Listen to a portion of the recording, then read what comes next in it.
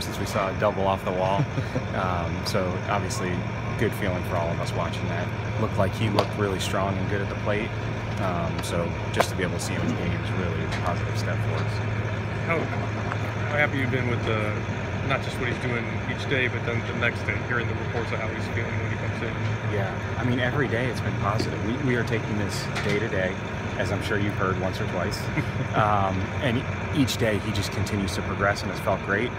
So we keep going with it, and obviously today it was fun to see him out there and see such positive results. I know there's no target date, but if he continues to progress at the pace he is, like, do you think there's enough time to get enough at bats for opening day, or just how are you guys thinking along those lines? I don't even think we've thought about that. I think it just